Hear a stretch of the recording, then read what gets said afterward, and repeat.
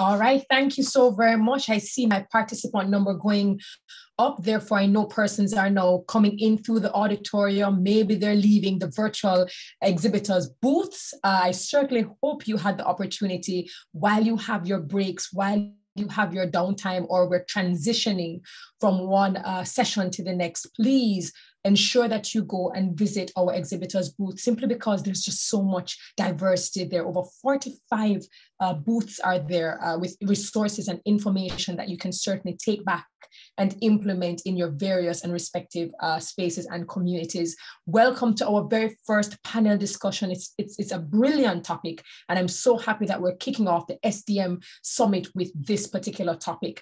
Now, as we come to the end of the session, please look out for a poll. You know, we value your feedback and we want to hear from you. We want to always know how we can improve in terms of serving you. So look out for that poll as we come to the end. Now, we have gotten a fantastic and a diverse group of panelists who will take on the topic, One Caribbean, how we enable regional and regional integration through digital transformation. We've been speaking about this One Caribbean. We've been speaking about us being together and collaborating, but how simple is it? Are we integrated? Can we be more integrated? And how do we leverage our digital transformation? Our very first panelist who will weigh in on this topic is Dr. Janice Remy, Director of Shridath Ramphal Center for International Trade Law Policy and Services. And just to give a little bit about her, she's an international trade lawyer and Caribbean integration law specialist who over the course of her 15-year career has advised governments and private stakeholders on Caribbean integration, international trade matters, with focus on litigating disputes under the auspices of the dispute settlement mechanism of the WTO. I'm extremely intrigued to hear what she has to say, simply because we're busy buying permits and going through a lot of diplomacy and red tape, but how can we integrate? Ladies and gentlemen, put your hands together as we welcome Dr. Janice Remy to the stage. Thank you so much, Dr. Reed. I assume I'm being heard and seen, so I'm just gonna start really quickly, so we don't have that much time. So can everybody see my screen? Just give me a thumbs up. Thank you. So I'm gonna start with a thesis statement for your consideration, which is the region's promise of integration is literally one click away, and all that now prevents us from achieving that integration is our own imagination. That, my friends, is my thesis for my presentation over the next 10 minutes. And by the end of these 10 minutes, I hope you will form your own view about the sageness of my words. As one person has described it, there are no boundaries or borders in a digital age. Traditional challenges like geographic distance, historical ties, language, and other things evaporate as digital technologies afford us the opportunity to connect with anyone, anywhere, and at any time. Casey Turgeson of the World Bank described digital connectivity as a basic building block for economic productivity, like electricity or roads. You cannot simply be part of the global economy without it today.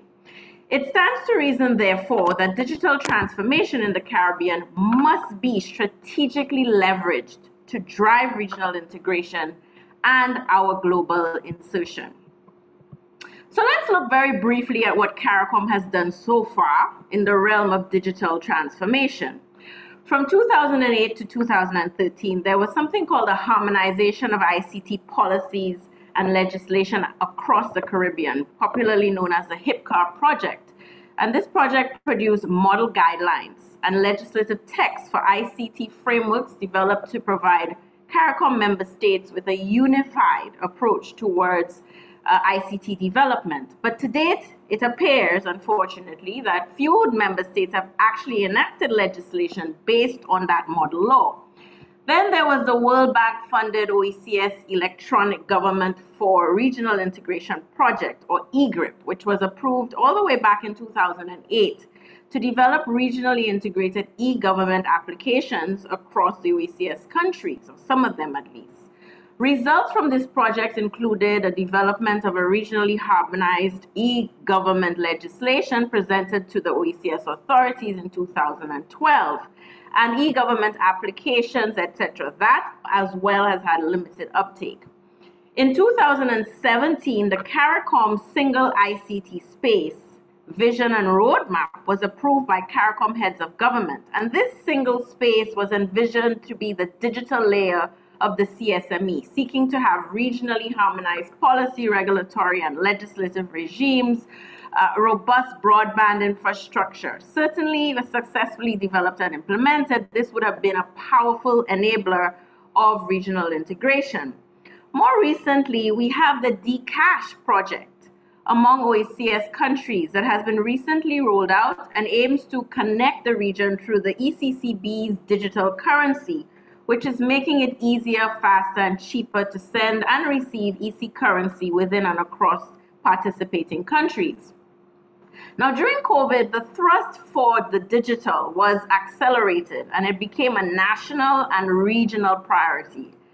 As Tahseen Syed of the World Bank said, the COVID-19 crisis has highlighted the central role of digital technology in keeping people, businesses, governments, and countries connected.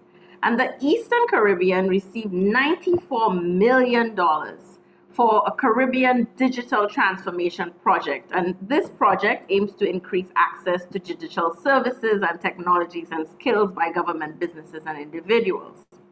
Now, what I like to do is often move from the government-led programs, which I've given you a background of, and capture what I consider to be really the thrust of the digital transformation movement happening across the Caribbean.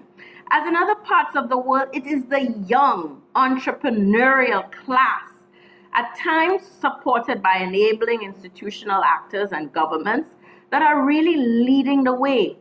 And we wanted in this presentation to illustrate how these entrepreneurs are actually leading the way in this field.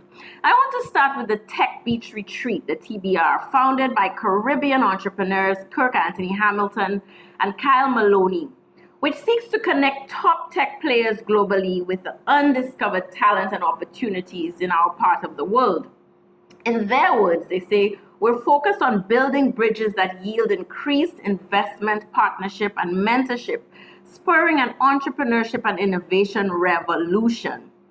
We're merging assets of some of the world's foremost people and organizations with the unrealized full potential of people and organizations poised for success. And if you visit the website, you will see some eye-watering accelerated programs through their tech lab or through their summits, but leveraging a regional market. Many of the developers I've spoken to say still face regulatory and other problems relating to lack of a harmonized approach to regulation. So although they can dream and develop the applications to really facilitate the cross-border trade in their apps, they still face these regulatory hurdles.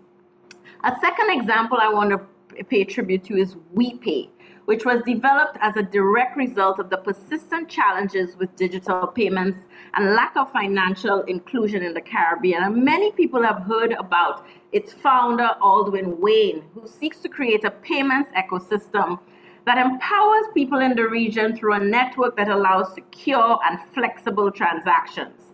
And today it is a top payment platform in many Caribbean countries.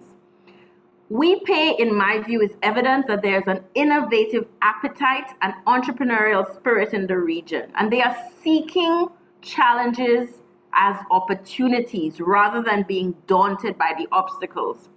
There's also a feeling like you get at Google or Facebook that a lot of this is being informed by the young people. The average employee at WePay is 25 years old. And as Aldwin himself has highlighted, we are a technology company that has fun as we work. We don't take ourselves as seriously as traditional financial institutions, and instead embrace a lighter work environment that allows our team to focus on getting the best products out there. And then the third instance I want to kind of pay tribute to, because I am at the university, is the B Mobile UE Innovation Lab powered by Huawei, which is the result of a tripartite agreement between global tech giant Huawei, that has donated over $2 million in equipment. Local telecoms provider B-Mobile, upon which the network, the equipment will be configured, and the University of the West Indies St. Augustine campus, where the state-of-the-art innovation lab will be built. And this lab is expected to become the center of innovation in the Caribbean. Now, in the interest of time, I'll go to my next slide, which looks at, well, what are the problems that are currently being faced? And I'll name just a few of them. One is obviously, no surprise to anyone, this limited access to finance. Although starting a business may be easier compared to other parts of the world, getting credit remains extremely difficult, as evidenced by the region's low scores on the World Bank's doing business. And similarly, we need to explore innovating financing models such as angel investing, crowdfunding, junior stock exchanges, leveraging the diaspora, and other avenues to support our entrepreneurs financially. A second problem relates to limited networks and safety nets. So Kirk Hamilton has said that the Caribbean tech startups fail because of lack of experience, limited networks, and very little safety nets to bolster them against the challenges of starting an innovative business. And a third perennial problem that we encounter as we look at the problems is this lack of the legislative and regulatory frameworks that are needed. We don't have enough widespread, harmonized approach to cybersecurity, data protection, privacy legislation, and even in generating innovation, intellectual property protection systems. I want to end really, because I know my 10 minutes is almost up, is how do we go forward? And I think the Caribbean Commission on the Economy, which recently released its report last year, tried to come up with some ways that we can use and overcome existing structures in CARICOM to build this digital transformation. And they said there are a couple of things that CARICOM can do. We can remove artificial barriers against free movement within the community of digital services through mutual recognition agreements or minimum common standards. We can have digital employment contracts that allow workers to work remotely across member states without requiring a work permit. We can eliminate roaming charges by the big telecom providers. It still costs thousands of dollars to roam within CARICOM. How are we going to generate business that way? Establishing digital addresses for all locations and entities and looking at the possibilities of geocoding. Digitizing the public sector to increase public engagement with digital technologies. And this is one of my favorites because I know we lose $100 million per year in CARICOM, encouraging greater regional procurement of locally and regionally developed software and technologies to drive demand and create a resilient regional tech industry.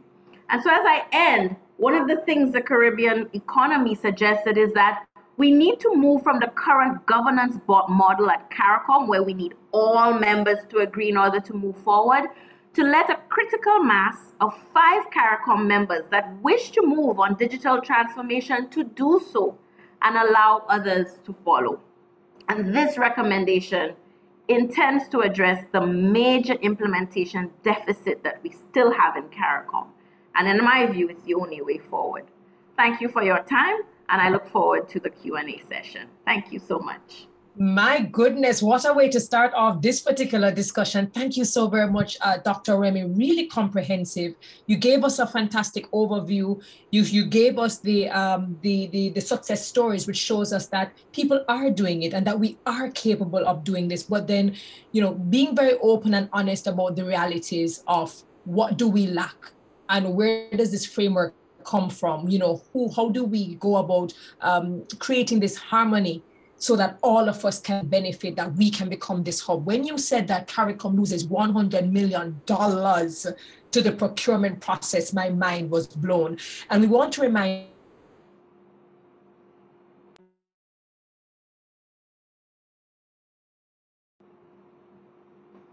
go right ahead and drop your questions as quickly as possible. and then we will move on. So we just heard from Dr. Remy, fantastic way to start off. So now we're moving to Mr. Bevel Wooding. You know, the world is advancing while policymakers and technocrats are stuck in a time warp. Where are we? You know, when do we truly get there? This is something that I hope he will be able to answer. But let me tell you just a little bit about Mr. Wooding. He's the Director of Caribbean Affairs with the American Registry for Internet Numbers, a US-based nonprofit agency responsible for administration of Internet number resources in the Caribbean. He also serves in an advisory capacity to several Caribbean government and regional institutions, including the OECS, Caribbean Telecommunications Union, and Caribbean Court of Justice on Technology, Education, Cybersecurity, and the Digital Economy. Put your hands together as we welcome Bevel Wooding virtually. Over to you, sir. Thank you very much, Dr. Reed. And thank you also, Dr. Remy, for setting such a wonderful platform for this discussion. I've been asked to talk about the issue of enabling regional integration through digital transformation. And I think Dr. Remy outlined some of the very real and very practical initiatives taking place across the region that are worthy of celebration. We have innovators, we have entrepreneurs. And the thing I want to open with is this simple fact. Entrepreneurs will be entrepreneurial. Innovators will always seek ways to innovate. But for us to get to an environment in which we say we have a robust, healthy, sustainable, digitally transformed ecosystem, we need to create an environment around them. And I can speak about this from several standpoints. I started a software company in a previous life. We had great ambitions to remain in the Caribbean and move out to the world while building and sustaining our ideas from within the Caribbean. Part of a nonprofit organization established in the Caribbean and now operating in 110 countries. We have been moving up and down across this region, looking at ways in which we can become one. And I want to share with you some of the experiences that have come out of that in framing this issue of enabling regional integration through digital transformation. And I want to just break down that title in a way that I hope our listeners will appreciate. Because when we talk about regional integration, we have to ask ourselves, integrating for what? Integrating to what end? This is not integration in a vacuum. When we talk about digital transformation, transforming from what to what becomes a fundamental initiating consideration. People often hear the term digital transformation linked with buzzwords like cloud computing and AI and digital IDs and blockchain and internet infrastructure. But these terms and the technology that underpin them are ultimately always servants of some development agenda. Whether that development agenda is institutional, whether it's for a business, whether it is for a government, whether it is for an agency, or whether it is national or even regional, there is some guiding, anchoring, magnetic pull into the future that defines our aspirations or our goals. And I think it's important for us to frame the issue of transformation in this context, because the technology is useless without that context to determine its utility, its functionality. So when we think of digital transformation, I want us to think of it as the integration of technology basically into all areas of business, all areas of institutional life, whether that is local or regional. But I want us to think about it as the technology being applied for a purpose. And in this case, that purpose is the fundamental and often radical change in how we operate and how we deliver value, whatever that means. If it's for a business, that would be to customers. If it's for a court or a public service organization, it will be to citizens. But the idea is that the technology is supposed to enable some betterment, some advancement, some enhancement, some expansion that is relative to the applier of that technology. But wrapped up inside of the issue of digital transformation, there's also the issue of cultural change, the paradigm shift that is required for organizations to go from one state to another, to break from what many call the status quo or to upend the status quo and continually challenge how we're doing things and why we're doing things. So when you think of the term digital transformation in these ways, you start to see it much less of a technological issue, and much more of a leadership issue, much more of a human application of available and appropriate tools issue. And one of the things that I want to pull from Dr. Remy's presentation is the extent to which organizations and institutions in this region have attempted to apply technology to specific local and regional challenges with varying degrees of success. I myself am responsible, for example, for the Caribbean Agency for Justice Solutions. We built software that was designed to automate and enhance the use of technology and the digitalization of our justice sector within courts and law offices and bar associations. We sat down with judiciaries, we sat down with attorneys to figure out how can we break the bottlenecks, how can we remove the backlog, how can we exercise technology in a way that actually allows us to make justice more accessible, more equitable, more efficient. And so many of the examples she gave, persons, innovators, businessmen, philanthropically minded persons have sought to address Caribbean challenges in that context. In our particular case at APEX, the Caribbean Agency for Justice Solutions, the philosophy driving it, that vision was to create a sustainable regional ecosystem that supported every aspect of the court's technological infrastructure. We said it's not sufficient to build software. We need organizations certified across the region capable of supporting the deployment of technology in the courts. And I'm using this example to give you a sense of the stack or the layers that are involved in a transformation initiative. We encountered issues that many of the examples given earlier also ran into: apathy, ignorance, unawareness, enthusiasm to interest, curiosity, cultural aversion to local solutions. We encountered it all. People who had a preference to bring out systems from outside, not because they were necessarily better, but because there's a perception that there's greater value and it is more tested than those things that come from within. There are cultural biases that we encountered and that many innovators, I'm sure listening in, would be able to relate to very, very well. So if we step back, and we had to do this for the agency, and I've had to do this in the nonprofit work that I'm doing and in the private sector work that I'm also responsible for, and you start to think of the issues inside of digital transformation, you see two sides. One is the tremendous promise, the tremendous potential. For the jurisdictions that have taken up the court software, for example, we are talking about immediate cost savings in moving from paper-based systems to digital systems. We're talking about substantial time frame improvements in processing files. No more paper-based filing, moving to electronic filing.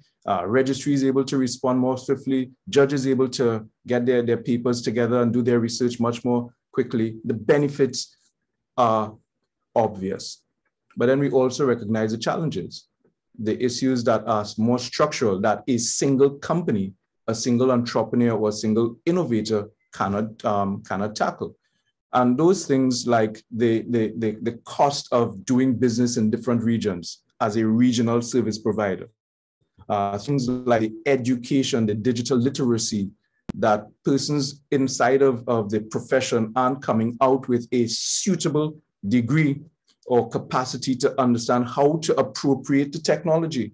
So you have available technology built in a very innovative and pioneering way, but then you have a target audience who still does not value automation or digitalization or even efficiency and even customer service improvement. And then we also recognize a tremendous gap in research, just the quantifiable interpretation of the nature of the status quo to be able to appropriately design interventions and engagement with the stakeholders.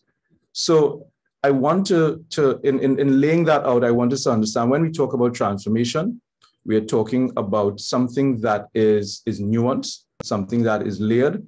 And I want to close by simply by giving you a sense of what I consider the anatomy of digital transformation.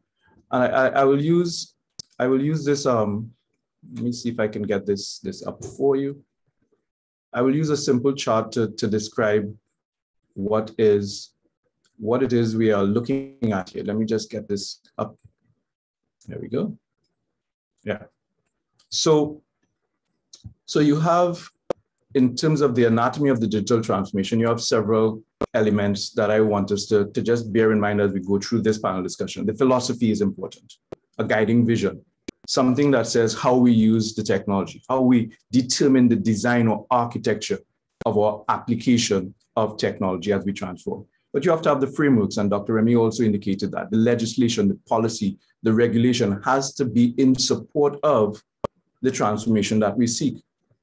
But even those two aren't sufficient if there is no enabling context, the education, the incentives, the investment, the financial opportunities, the monitoring and research, the enforcement and consequences. I'm laying these out. We can't go into detail, obviously, in a time frame like this, but I want us to see it as a stack that if we put attention to all of the components, the ecosystem or that sustainable model will have an opportunity to be successful. The last two elements would be engagement, and that's the whole issue of building awareness. I have, for example, in the context of Apex, we now have to go to judges, go to jurisdictions, go to lawyers, and describe to them the benefits of the particular service and the particular philosophy that we are going after as an institution seeking change and transformation in a sector. The cultural shift, defining models that people can refer to and practices that they can lay hold of, and of course, demonstrating the value. Many of you may have heard me say before, people hear better when they can see. And so we have to give examples that are living and real that allow us to amplify our messaging around the change that we want to see. And of course, the last layer, which perhaps is the most significant, is leadership. Leadership enabling the environment, leadership inspiring the people, leadership committed to building indigenous capacity. I want to leave us with this anatomy of digital transformation and hand back over to our moderator. Thank you for the time, and I hope this was a useful contribution to the discussion. Oh, thank you so very much, Mr. Wooding. In fact, a message just came in the chat asking if you could kindly somehow get that slide either in the chat or present it as a resource for them. I found that actually very, very useful. You laid it out, even though you didn't have a lot of time, you laid it out in terms of having the vision, the architecture, having the legislation and the regulatory framework, then having the education, the investment, the research, the opportunities, creating space for engagement, and then of course the leadership. I can see why most people would want that slide, but what I really appreciate that you were able to add to what Dr. Remy said earlier, and this is the point of this panel discussion, is that you made it very clear that digital transformation is not a buzzword. It's not having multiple devices and thinking that everything's cool because you know how to use AirPods. That's not what digital transformation is, but it is a radical change. It is also a cultural change. It is very layered. And so we have to be able to tackle this entire ecosystem. But the most important thing that really resonated with me is that you said digital transformation must be rooted in purpose. Once people have a vision, they have a purpose, they have a challenge, then they can leverage that technology to bring about the advancement, the expansion, the progress, and the value. Thank you so very much for that. Woo! So Mr. Wooding just made way, and make sure you get your slide over to us, okay, Mr. Wooding? So he makes way for our very next panelist, Himat Singh Sandhu. While we fight or quibble about regional integration, a new type of trade emerged, that of digital nomad e-commerce. And so where are we with that in terms of the Caribbean? What role do we play? Himat Singh Sandhu is a digital development specialist with the World Bank's Digital Development Global Practice. He advises governments on designing and implementing strategies to expand broadband access to all and invest in the foundations of the digital economies. He works with governments in the Europe and Central Asia and Latin America and Caribbean regions on a combination of national and regional level engagements. Ladies and gentlemen, we cannot wait to hear what Himat Singh Sandhu has to say. Welcome. Thanks a lot, Dr. Reed. thank you everyone for giving me this chance to actually participate in this panel and engage with this audience. So honestly, what we've heard so far from Dr. Remy and from Bevel, uh, it's making me throw out my notes on my digital platform in front, and I've got my book out and going back analog to really pick on some of these points, because I really do see some synergies here in not just the work that all of our organizations and we have done together, but how we are viewing the entire realm of digital transformation. So I thought maybe just to kind of piece together some of the discussion points that have come up so far, maybe we talk a little bit about what is the digital economy and digital transformation, and get into the how, right? So the what in terms of what we see as outcomes is perhaps what gets discussed a lot. We hear artificial intelligence, we hear things like, oh, the digital economy is 15% of global GDP. It could account for trillions of dollars in the future. Data transactions and cross-border data flows account for $3 trillion of global revenues, apparently, as per a McKinsey report. We hear all of these things, but what is it really?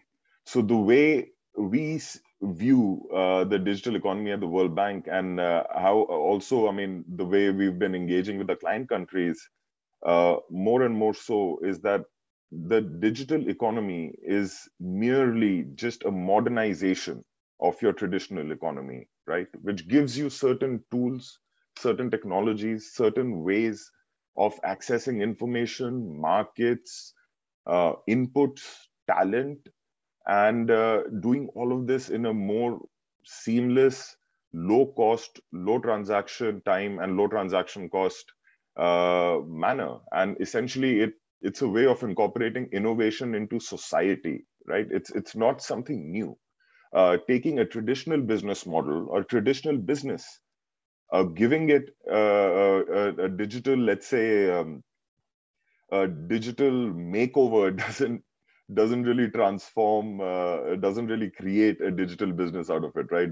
When as entrepreneurs, when you're thinking of solving problems, you're truly thinking of adopting the latest available technology in today's day and age to be able to do that. Now, COVID, of course, has accelerated our entire discussion around digital transformation. And I think it has pretty much shown us how digital transformation isn't a destination, as a lot of us have been seeing it in the popular debate, but more so a process, right? What we want is the ability to do things digitally, to transact digitally.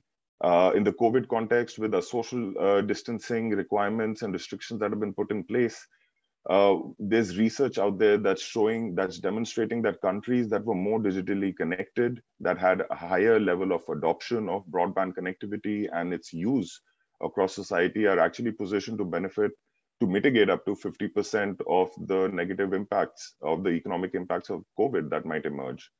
We're seeing this. A research came out from one of the big internet domain providers, and they identified that by analyzing around 120 million Wi-Fi routers globally, they see that just from home connections, there's more than an 80% increase in upload traffic. And all of it mostly is to cloud platforms like the ones we are using right now. And all of this has happened in the last 1 year with the onset of social distancing measures. So countries, as a result, and individuals and economies and companies that were not geared and positioned to take advantage of this switch are actually at a higher risk of being left behind. SMEs are being left behind because they haven't been prepared to switch to a digital environment. So the inequalities that exist in the physical world are actually at risk of being expanded and exaggerated by a growing digital divide. So the process of digitizing the economy, as Bevel also noted, is a process of digitizing our mindsets. It's a change in how we think. It's a change in how we operate. And the Caribbean region is, of course, taking notice of this and has been investing a lot in trying to promote not just digitization at the national level, but adopting a more partnership-based approach towards these resources, towards sharing resources and ensuring that we can have these kind of outcomes. So we see that, regional integration and digital economy development are very synergetic and almost form a virtuous cycle. One reason, as you can imagine, is, for every digital entrepreneur, the first thing, one of the first few words you hear of is scale, right? Like scale and network effects underline the digital economy. It's the more entities, people that you can share information with, exchange data and exchange value with, the greater value you can actually generate. So when we look at regional integration, that is so synergetic with developing digital economies, because that gives us access to a wider pool of inputs, of markets, and of talent and information, of course, and breeds innovation amongst the inhabitants of this community. Now, the Caribbean region is really, really well placed when you think about that. While we end up hearing about the challenge of scale, we forget of the benefits that come from an existing culture of regional coordination. We have certain really, really good mechanisms in place in the region at the CARICOM level, at sub-regional levels, such as the Eastern Caribbean. The Eastern Caribbean is a currency union. The OECS coordinates a lot of agendas across the region as well. And we see through partnerships in the past, such as on the World Bank side, through the recently closed CARSIP project, and now the Caribbean Digital Transformation Project that I'm a team member on, we're seeing the region first thinking that already exists. The question is, how do we mobilize that to make sizable impact in enabling our individuals, our businesses, and our governments to adopt greater digital technologies? And in fact, I would even say, let's not even say digital technologies. Today, it's digital transformation. 20 years later, it might be something else. It's about staying abreast with the current technologies and transformations of the time. And today, it happens to be driven by access and use of broadband connectivity to solve problems. Now, this, of course, requires investments not only at the national level, but also a lot of coordination at the regional level, right? And that's where our linkages with regional integration come in. Dr. Remy and Bevel both mentioned a few projects and ideas that kept bringing me back to one big advantage that this sector, the digital space, has over any other physical sector with regards to collaborating across borders in completely non-physically connected ways, is the fact that this sector has been built on standards. It's been a completely private sector-led sector, right? When you think of even the telecom market, old school telecom, that was liberalized more than 40 years ago. We've got the private sector that owns all of our broadband infrastructure globally, pretty much. There are a few, of course, public sector undertakings and all, so on. The digital services industry completely led by the private sector. In fact, the public sector is only always trying to catch up and try to stay abreast with these changes. And we're trying to ensure that consumer interests and so on are protected, right? So all of these things are very much led by the private sector. And what the public sector can do really is give the private sector, the individuals, the citizens, a platform to honestly go ahead and innovate. And that's where we see the standards and the enabling environment around the digital economy becoming super important.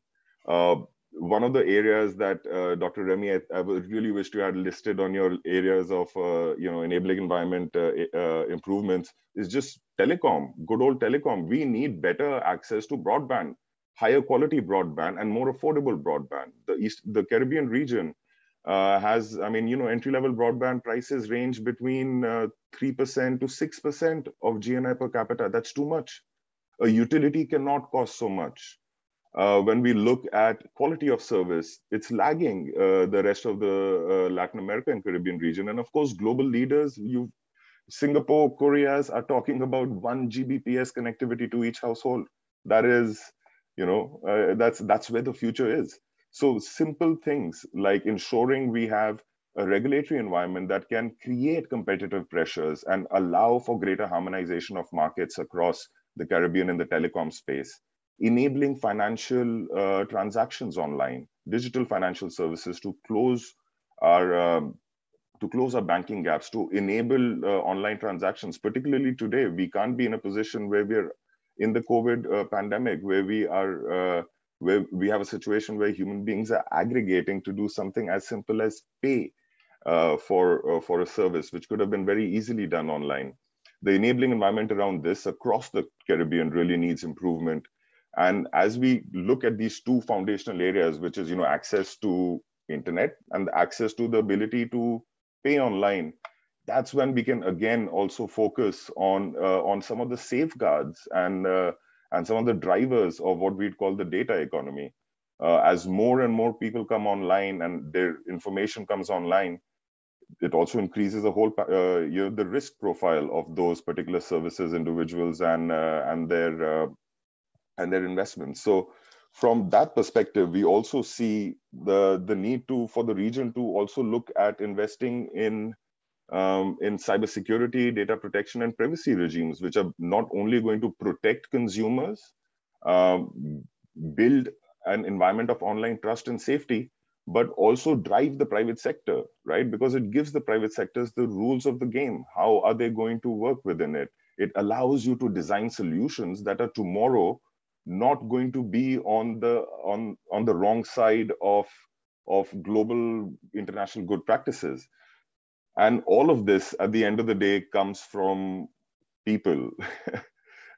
We can't stress enough at the World Bank how important it is to develop these capabilities amongst individuals, to really to thrive in this innovation, right? Like, entrepreneurship doesn't mean creating the new Facebook, creating the new Google. It means within traditional sectors as well, being entrepreneurial within your organization, within your sector, to adopt what is available today that takes you one step ahead. As we do more of that, some of us may emerge and be the next few creators. This, of course, requires significant investment in terms of promoting careers in the digital side. There's a huge gender gap in the Caribbean, where we hear that that women are not, and girls are not as motivated to enter this field, and it is seen as being very male dominated. Again, you're excluding an entire talent pool within the region. That just shows that maybe the mainstreaming of digital careers, of digital adoption across our society, across the traditional sectors of the economy, is something that we could really work on as well in the region. And maybe just one quick plug at the end of the Digital Caribbean project and what we're looking at. So the project here is adopting a regional approach towards digital economy development, with supporting investments at the national level. But regionally, at least, the one area where we feel that the OECS is in fact playing the key critical coordinating role regionally, is working on the enabling environment around 4 key areas that we feel hopefully would allow for greater standardization and harmonization across the Eastern Caribbean. And these could be models that can then, expand outwards to the CARICOM level, as well as, exchange with other sub-regional groupings, larger regional projects such as the single ICT space, and giving us, common grounds that allow for certain dialogue and standardization to take place. So these 4 key areas that we're looking at around the legislative and around the enabling environment is telecom, so broadband actually, electronic communications, digital financial services, cybersecurity, and data protection and privacy. So hopefully by the governments in the region collaborating and the private sector collaborating around these key areas, there'll be a greater, let's say, impetus to have a wider single ICT space within the Caribbean, a single digital market within the Eastern Caribbean, and hopefully in the future, a CARICOM-wide, seamless digital market. And with that, I think I'm a little bit over my time as well. So I'd like to hand over back to Dr. Reed. No, thank you so very much. No, man, thank you so very much, Himat. In fact, I see persons in the chat saying, fantastic, applauded, sir. Yes, Mr. Himat, very true. The cost isn't the standard of the high prices. And we actually have someone who said, very true, as you spoke about the gender gap. She said, I was excluded from my job because I am female, and that was so wrong. And that is a challenge that still exists within our region. Certainly some salient points that you brought forward is that, the digital transformation is not a destination, but it is a process. I thought that was absolutely fantastic. What you said, the ability to do things digitally or to transact digitally, that is really where we should be trying to go. And as a region, we certainly don't want to get left behind. And so therefore, there was some urgency behind what you said about, preparing, because the lack of preparation is rooted in the inequalities in the world. And so action expands and evolves, so does the growing digital divide. And so we have to prepare and we have to make the necessary moves so that we are not left behind. As you said, so many things that really struck a chord, but I'm going to leave it. We have a lot of questions in the question and answer tab that we know persons are definitely very excited to hear the answers for. So I'm going to go to our very last panelist, and then I am going to take on all of the questions. I'm going to throw them at our panelists, and then they will take them on one by one. So that being said, I introduce our very final panelist for this particular panel discussion, and he is Nigel Salino. He's an entrepreneur, philanthropist, and a global social impact leader. He's well known for his record-shattering performance at the Caribbean's largest insurer. Nigel was appointed chairman and CEO of the global arm of the Caribbean's largest conglomerate in 2007. Ladies and gentlemen, we wait with bated breath to hear from Nigel Salino. Good morning, ladies and gentlemen. I would like to thank you all for having me this morning at the Sustainable Development Movement. This is the second installment of this, which is now becoming the premier business event in the Caribbean. We are happy to have you join us this morning, and I am thankful to be one of your presenters today.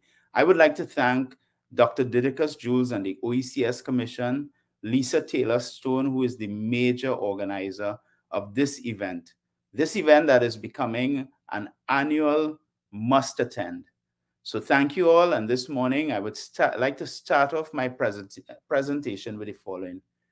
While we are busy getting permits and scoring through diplomatic layers of drafting legislations, policy and permits, a whole world exists where trillions of dollars and skills are being traded. There is no doubt that Caribbean entrepreneurs compete in a global market that is beaming with opportunities. While we understand this reality and we are responding to change and processes, tools, and comprehensive documentation are our main priority. How could Caribbean entrepreneurs be positive to take full advantage of this? Last evening, I was out at dinner with a group of leading businessmen and women, and we were discussing the whole area of Africa and how Africa has leapfrogged over the rest of the world in terms of technology and in terms of digital banking.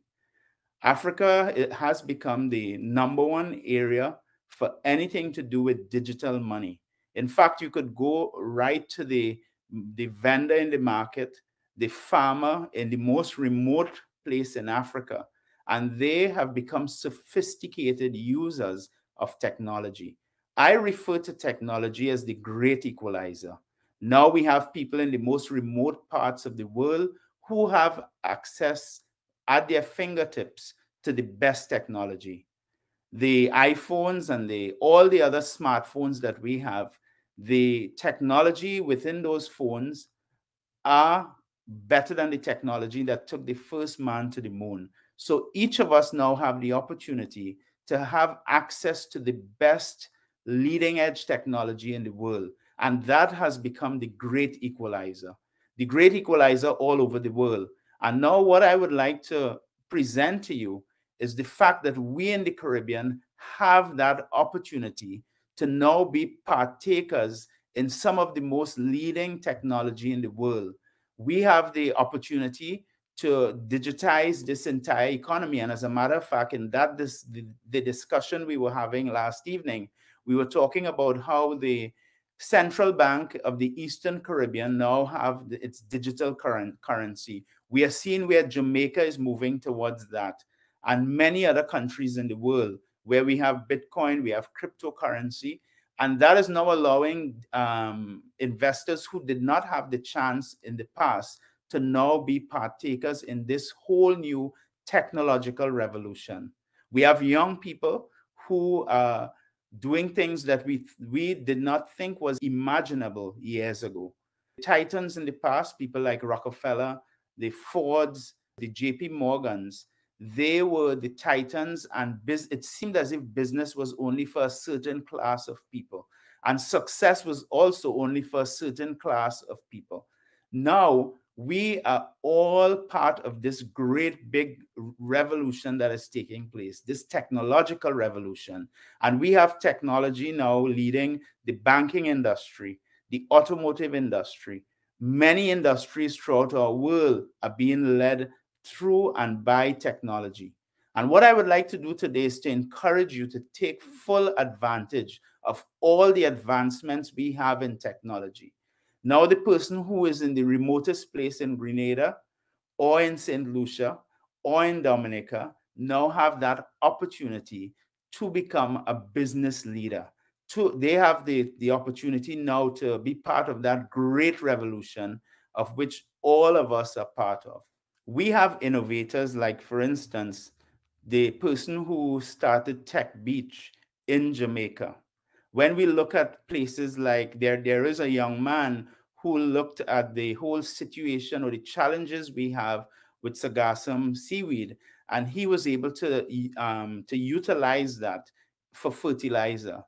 And there are many different examples. We have the robotics group out in St. Kitts and Nevis, and that robotics group, they're now world class. They're basically on top of the whole robotics industry, if you want to use that term, globally.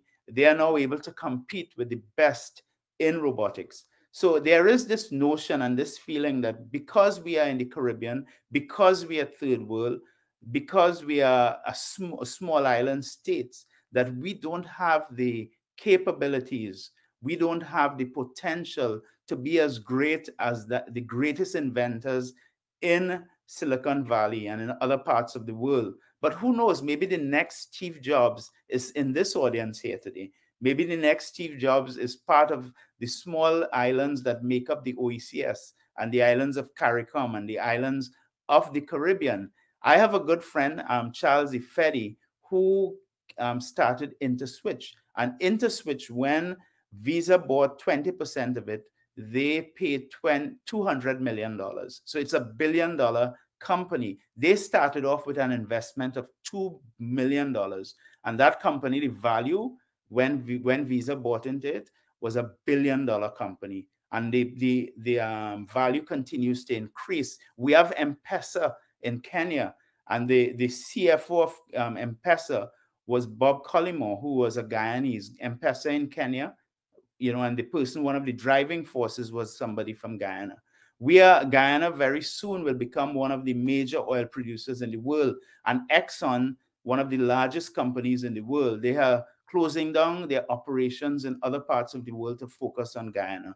Guyana in the south, when we look at Jamaica in the north, Trinidad and Tobago, Barbados, and other Caribbean countries, we have the capacity to be one of the leading regions in the world. And the reason why is because of our size. We may think of our size as being a disadvantage, but it's actually an advantage. We have produced great leaders like Errol Barrow, Michael Manley, Dr. Eric Williams. We've had Nobel laureates from St. Lucia. We've had great leaders like Peter Minshall, the great mass man who did the opening of the Barcelona Olympics and also the Atlanta Olympics, the World Cup in 1994 in the US. So of all the creative designers in the world, a small island like Trinidad and Tobago with just over 1 million people, Peter Minshall was chosen. And what I would like to leave with you today is that we are as great as or better than anyone else in the world. We have the capacity, we have the potential, we have the capabilities to excel and to reach for the stars. We have the capacity to soar and to get to places unimaginable. I'll leave you with this story, with this last point here. Dr. Eric Williams had the vision to start a petrochemical industry in Trinidad and Tobago. And that petrochemical industry became one of the top 3 petrochemical estates in the world.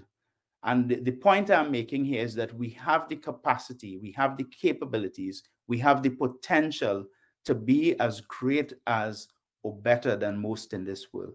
Thank you, ladies and gentlemen. What a way to end this panel discussion. You know, that was just a great reminder that we have the capabilities, we have the potential, we have the talent. And of course, everyone has been saying that. I think what most people are trying to figure out is how do we now push that needle from us acknowledging and knowing that we have the capabilities to there being the platforms and the accelerators and the different programs that can now allow us to have this mainstream appeal. You know, you hear about these individual groups, the robotics, this, that. But it would be lovely if we had it as a mainstream, right? For it to not just be Jamaica known for sun, fun, music, and, dancing and sports, but to also be, recognized as having robotics, and the same for Trinidad and Tobago. So I guess this is what we're talking about.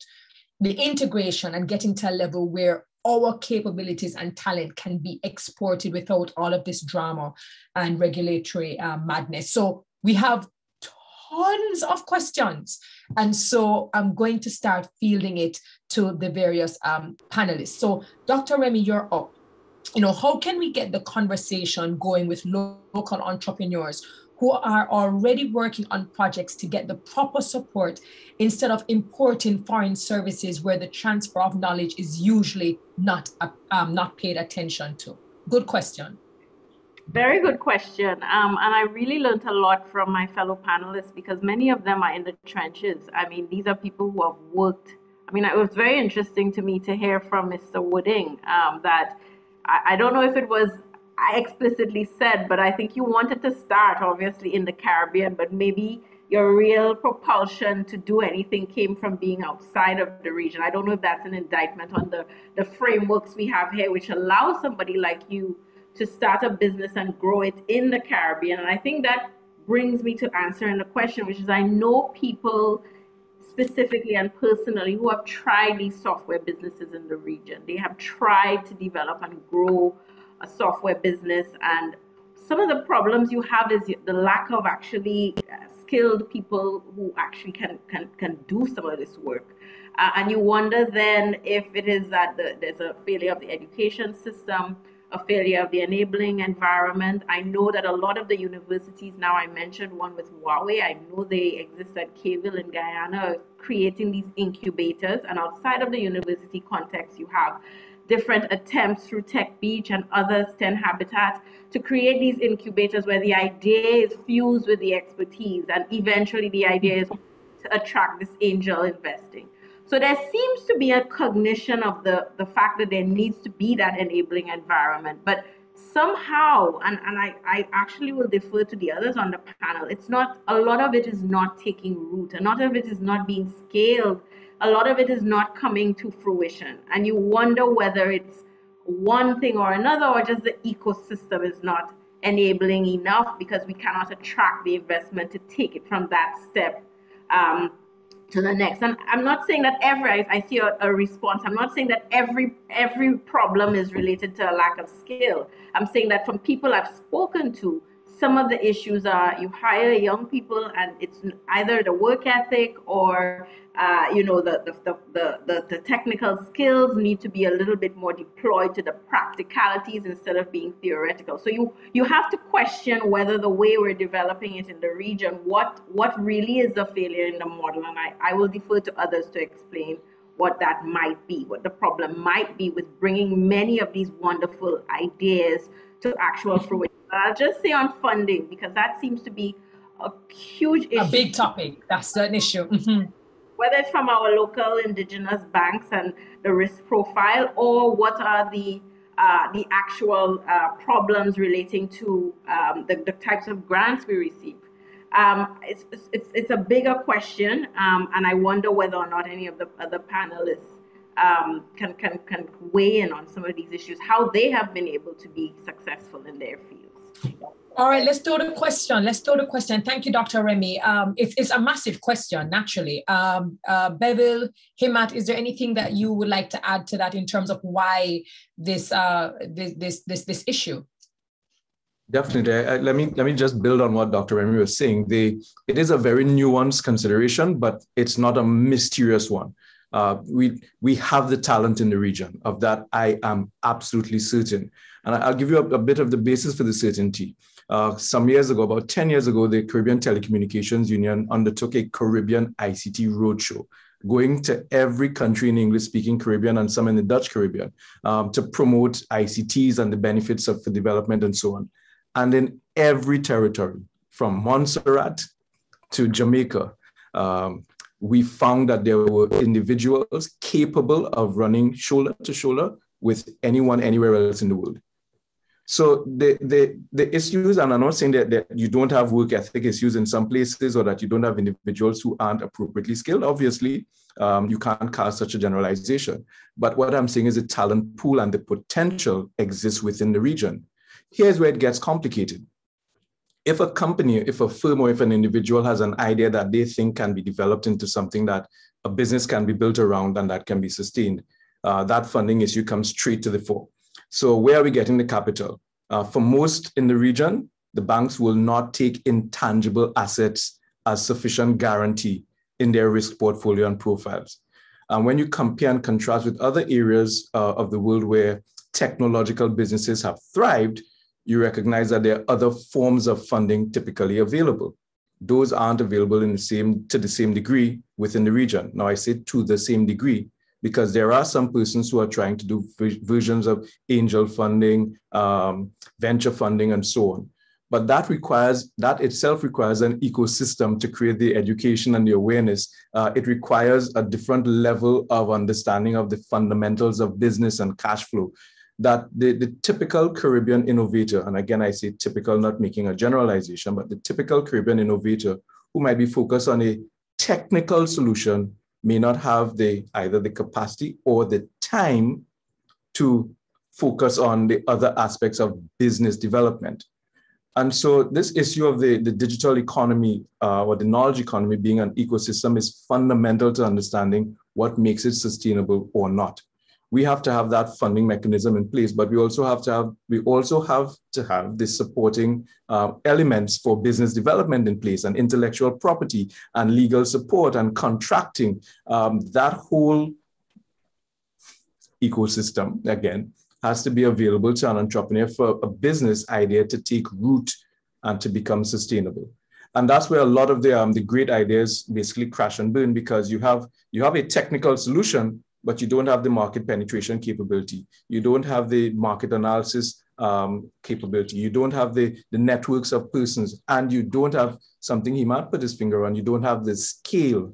So if you start local, your local market typically will not afford you the opportunity in terms of revenues and incomes to support the cost of development. Sustainability. That's correct. And let me give a very quick and simple example from Apex. We built the Caribbean's first case management, comprehensive case management solution, cloud-based, mobile-friendly, et cetera, et cetera. But we built it on a shoestring budget based on gifts, financial gifts from some of the governments in the region. At the same time, we were building that with less than $1 million in funding.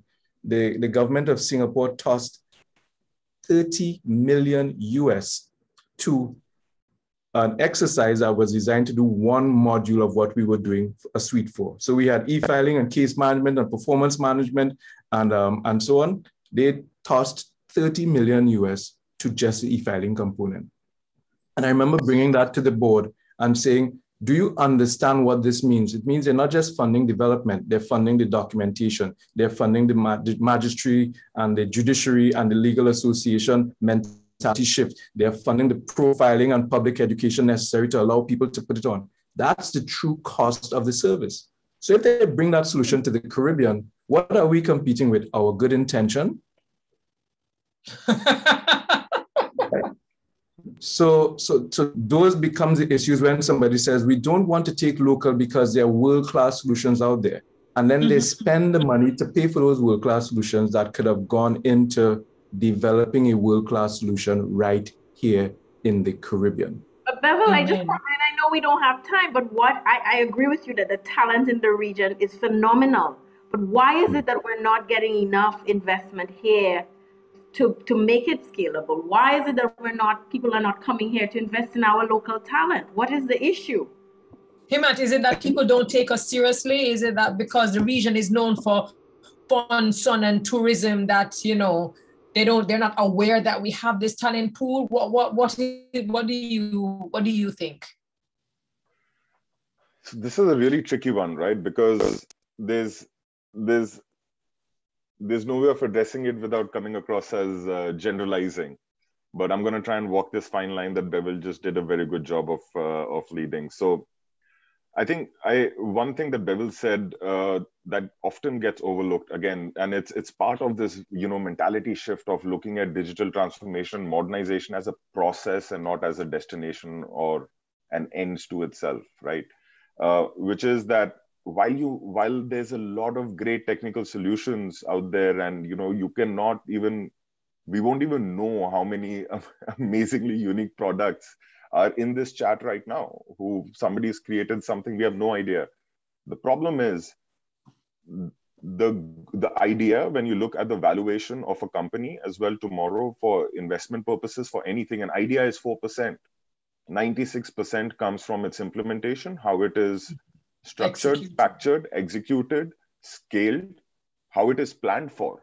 The idea itself on a balance sheet goes down as goodwill for the largest company, whether it is Apple or whether it's the first one coming out as an IPO, or whether it's, I don't know, Bevel's first enterprise that would have looked for financing. That is goodwill, which will not be more than 4% of your balance sheet. So let's just firstly stop thinking that it's a lack of ideas, or also assume that, just because I have a great idea, I should have a great business, and then feel victimized when my idea doesn't become a business. That's not true. Bad ideas become great businesses because you have to focus on that side of things. So when it comes to the entrepreneurship, and I would say that the Caribbean needs to do more in terms of providing the enabling environment for the entrepreneurs. I completely agree with that. We need the right digital enabling environment. We need good quality internet available to everybody. We need standard, we need a more standardized, let's say, data exchange and data governance regime that will allow for these innovators. Like today, if I come up with a solution in St. Lucia that, let's say, adheres to the rules in St. Lucia, what if I cannot export it to Trinidad and Tobago, which maybe I see as the largest market, but they've adhered to a different data standard? There you go. My solution suddenly is useless, right? Like I need to invest all the same amount of time in creating it to adhere to something else, maintain two parallel sets of my solution. Why would I do that? So why don't the governments come together and say that, okay, just the way, I don't know, the data center industry without any international coordination has come out with amazing standards that it uses. When tomorrow if I want to get data center space in Central Asia, I can do that sitting here, right? Because it'll tell me whether that data center is tier A, B, C, D, 1, 2, 3, 4, follows ISO standards, blah, blah, blah. Put all of it together, I have exact mental image of what this data center is capable of doing and not capable of doing. The same thing, just why can't we apply that to a wider digital ecosystem? Use standards, use harmonization and interoperability. There's no need to give up sovereignty as well. That's often a fear that we have as individuals, as institutions, and as countries. You don't give up sovereignty when you talk about interoperability. You don't need to say that I'm releasing some power to a higher authority. It's not that. It's we are all coordinating to come to a higher level so that all of us look at ourselves and each other from a bit of a higher plane so that we can see where all these synergies and intermingling pieces are going. Yeah, exactly. Well, listen, Himmat, I'm so sorry I mean, they gave me extra time in this session. We had 12 questions and literally we only happened to answer one. So this is what I'm going to do. The chat was very fiery. I don't know if you saw the questions and even the suggestions. I love the type of engagement and the caliber of participants that we have here. We've launched a poll for you to give us your feedback. For the questions that have not been answered, what we will do is we will actually send those questions to our panelists so that we can actually feed you the answers, maybe in the form of an email, because we do want to answer your questions. That's the reason why you're here. We just needed some more time for this particular session. But to my panelists, Dr. Remy, to Bevan, Mr. Wooding, and Mr. Sandhu, and of course, Nigel Selina, thank you so very much for your time. This was absolutely fantastic. Please go ahead and complete the poll and look forward to the poll after each session. Coming up next, on your break, you can go and you can view the exhibits, but coming up, we have two concurrent sessions. One, technology innovations, value chains, agribusiness, speaking the language of youth innovators. That sounds very good. And the other one is building a resilient food system in the Caribbean. Food security is such a big deal. So go, take your break, view your exhibits, go to the auditorium and choose which one of those concurrent sessions you would like to join. Thank you for your participation and your questions. We will try to get your answers. Do take care. See you later. Thank you.